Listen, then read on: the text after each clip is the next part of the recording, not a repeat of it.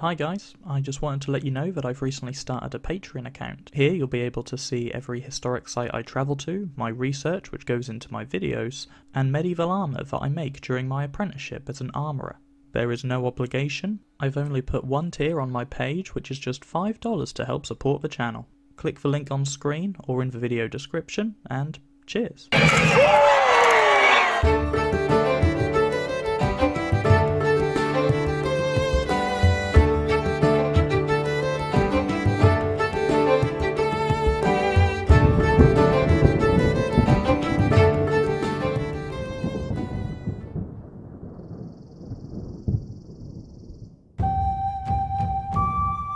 Over the next year, I am going to be building my own historically authentic armoured handgunner outfit from the late 15th century. Consisting of a full steel harness, helmet, sidearm, belt configuration, hand cannon, and a few other little interesting add-ons. I will be showing you all the evolution of my kit as it is being made, and discussing the information and evidence found during my studies. Firstly, let's begin with an intriguing little item, which were used by handcannoniers, yet you probably didn't even know about.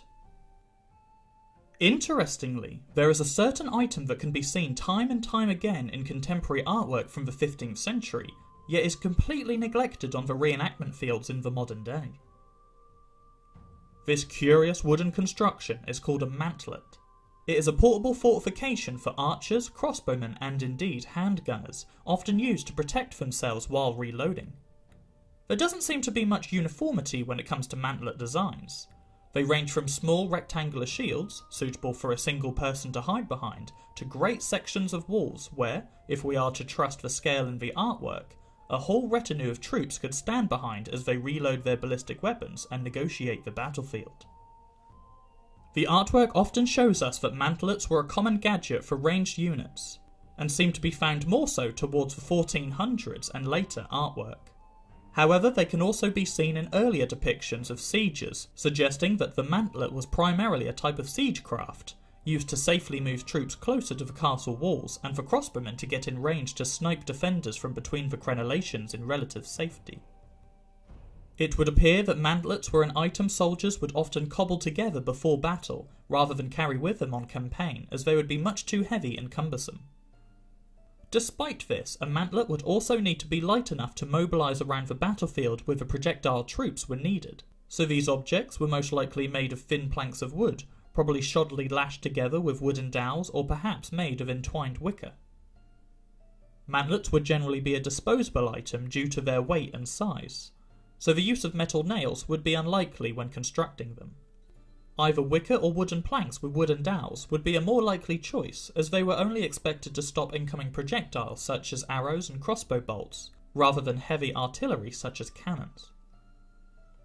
They would also pose as a deterrent for cavalry, which were one of the main counters to ranged units during medieval open battles. Contemporary artwork often shows cutouts in the mantlets, often as makeshift loopholes or arrow slits, mimicking the defendable features of a typical castle wall. The manuscripts often also show us an array of weapons being pointed outwards from these loopholes, such as spears, arrows, and hand cannons. Much of the artwork we see depicts scenes of sieges, where multiple men are behind the wooden structures, which often feature wheels. You could be forgiving in assuming that these chariot-like constructions are for transporting soldiers around the battlefield, similar to the famous Hussite war wagons.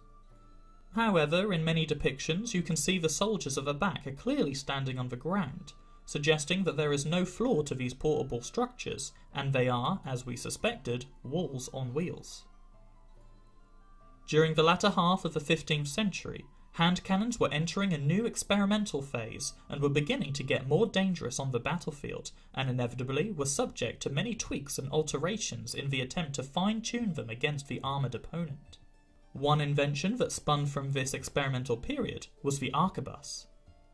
The name arquebus has no definite specific meaning, but is often attributed to that of a heavy style of hand cannon, a significant step up from the typical cannon barrel on a stick, as this often featured a longer barrel with a larger stock to accompany it. The resulting side effect would be that the arquebus was typically a very heavy weapon, and as such would hinder the user substantially in open battle.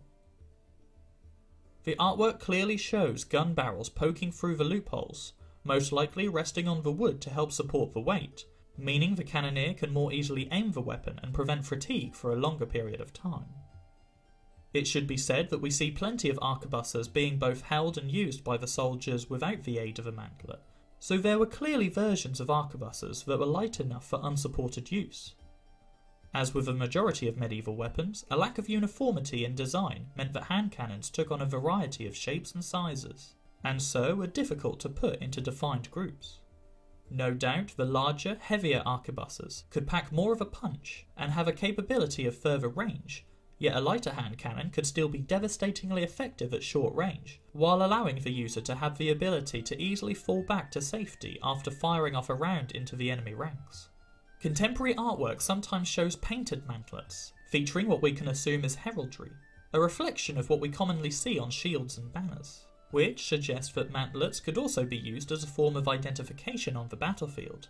While studying the various artworks which featured painted mantlets, I began wondering whether this was done where the hand cannoneers using the mantlets were mercenaries, so may not already be donning the colours of the side they are fighting on.